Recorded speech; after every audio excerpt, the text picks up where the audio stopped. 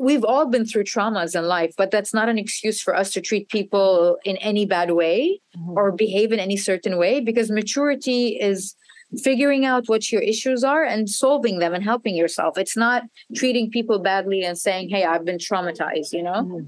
So I am absolutely loving this season of Dubai. How has this show changed your life in just the few months that it has been on? So basically at the beginning, when we wrapped it up and everything was over, I was like, you know, what did I get myself into? But then, you know, you realize the show opens you up to a reality about yourself, which is it's okay to be a good person, but you need to stand up for yourself. And if you don't, you're betraying yourself. So I think the show taught me that you can be a good person, yet fight for yourself, and you can still remain a good person because you're just, you know, fighting for yourself.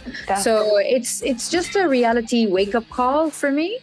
And I cannot deny the journey. I cannot deny the growth, the learning, the experience, the adventure that this show takes you on. It's a beautiful experience. Definitely. Obviously, you can't see everything that people say about you in confessionals and things like that. So watching back the show, what has surprised you the most? Oh my God, watching the confessionals was the shock of my life because, and this is where me and some cast members were naive. Me and Nina, Ayan and Lisa, especially Ayan, Chanel used to tell us, listen, don't go hard on me in confessionals. My son watches it. I don't want him to be traumatized. He's very emotional and sensitive. So me and Nina were like, sure. And we kept our promise because what we say matches our actions. You know, we honor our words. But then when we watched the confessionals and she's like, I never said anything bad about you guys. We're like, wait, hold on. Were we just thrown under the bus? I mean, yes, I wish there were moments where we understood that some people just are dying to be heard and to be famous, that they're willing to step on anyone else. While me and Nina, you know, like most of the cast, they don't care. We don't care about any fame that comes out of this. Yes, of course, it's part of it. But I'm never going to step on another woman or pull her down just so I can be heard. No way. There's enough for everyone. Who would you say out of all the women has changed the most then since the show started airing? Nina became stronger as a person. Caroline Brooks became one of our good friends. So she evolved and she overcame the influence of being a negative person that was done by others, and she unchained herself, and she's just a great friend.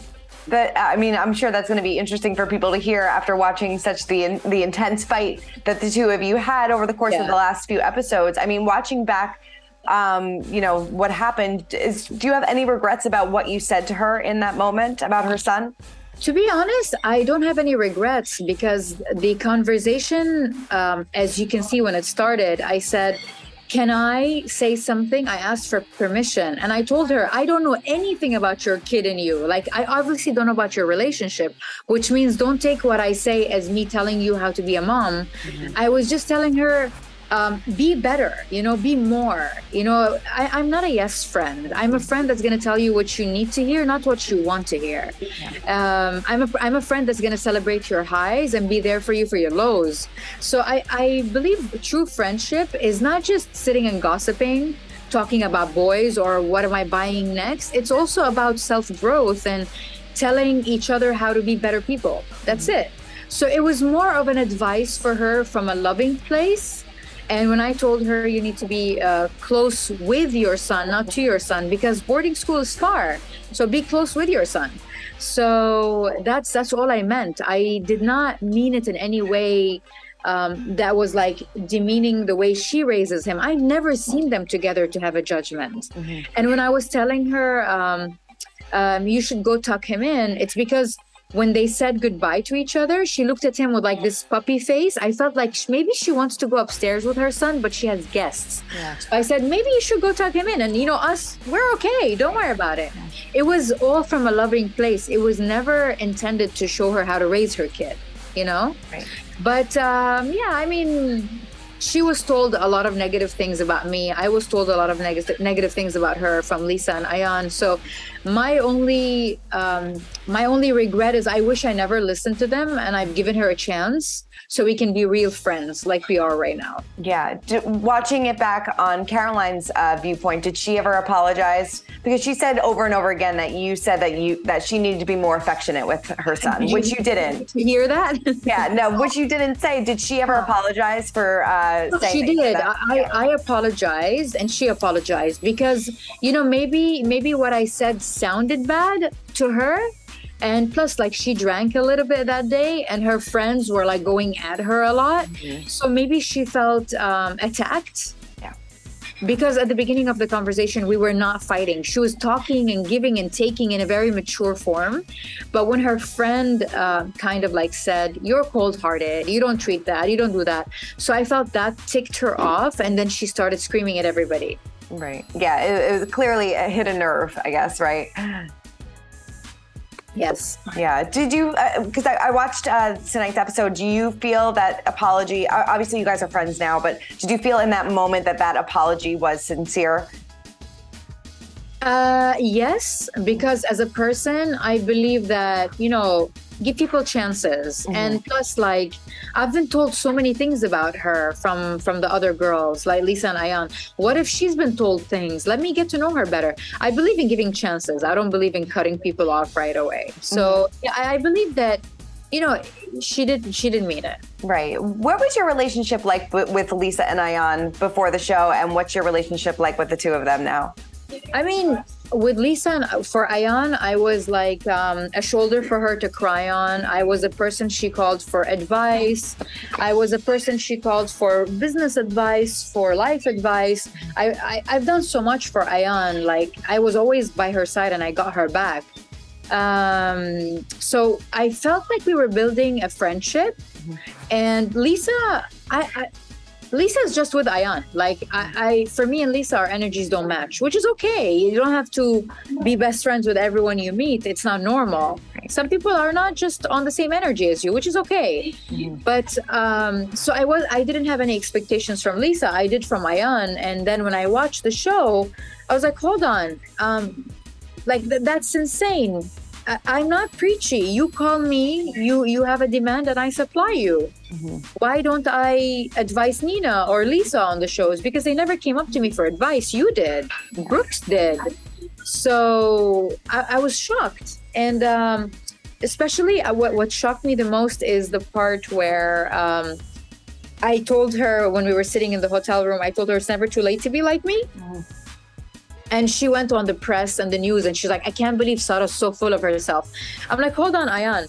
You attended my speeches throughout the whole day and you came up to me and I was busy between speeches and you told me you love the way I speak and you wish you could be like me one day, but it's too late. But I didn't have time to respond back then. So when I went upstairs to the room, I was addressing that. I was like, it's never too late to be like me. Tell yourself something and you be it.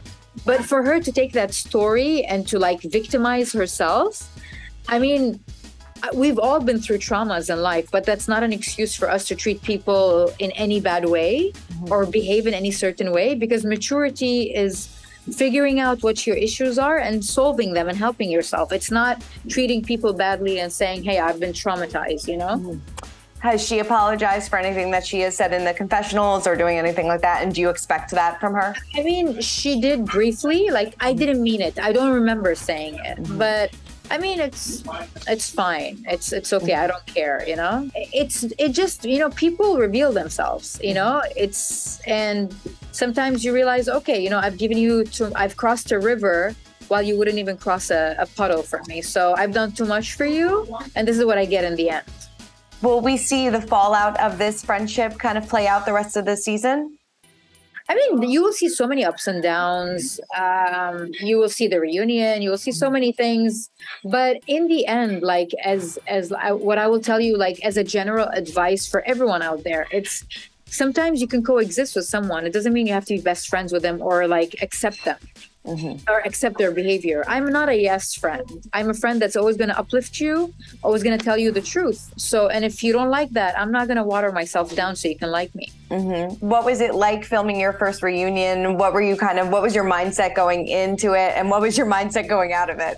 I mean, I was not nervous because I had nothing to hide. I've never said anything about anyone behind their back. There's no receipts or anything whatsoever.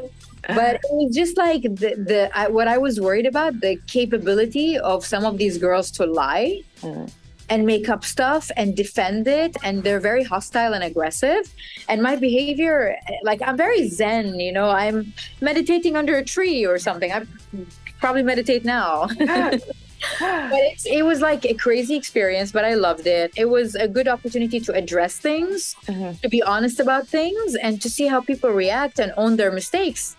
And I love it how some of the women, and they're my friends, they own their mistakes. But then you have two of them that will never own their mistakes. Yes. So you see a lot of that, yeah. Do you feel like there's almost like a caste divide between, you, Nina, Brooks and Caroline Stanbury, and Chanel and Lisa?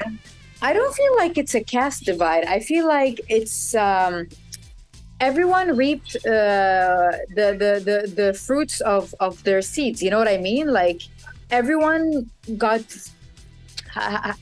revealed for the lies they did, for the unnecessary drama they created, for the lies, for the gossip. Everyone has been exposed. So in the end, I just want to thank Ayan and Lisa because they gave me the bestest friends I can ever ask for. Yeah. So yeah, and I'm very close with the girls. They're my ride to die. Are you close with Caroline Stanbury as well? Yeah, very. Caroline, Nina, and Caroline, yeah. Yeah. What do you make of her wedding to Sergio? We saw it play out. It looked absolutely beautiful. I love it. Look, Sergio is like a brother to me, and I know Sergio inside out. He is just the most innocent, soft-hearted person you've ever met. And I think him being like that, he is changing Caroline to be more open to showing her feelings because Caroline doesn't come from that background. Yeah. So I think Sergio is really making Caroline live the life and discover who she really is instead of who she was told to be. So I love their relationship. It just gives me so much joy to see them together. Definitely. You think they're going to have a baby sometime soon? Caroline wants it. So let's see how it goes. I mean, I hope so. If not, there are so many ways to adopt or do so many things, but they want to try both of them. Definitely. Phaedra, who appeared on this season of Dubai, said that she would bring the ratings if she was a cast member full time. She said this in a different interview. What do you make of that? I love her. I think, look, you cannot, us as like, we've been on the show for 25 minutes only, you know, these people have been there for like, they're legends, you know, and, of course, if she comes on the show, she's going to give us ratings. Like, we cannot deny a legacy.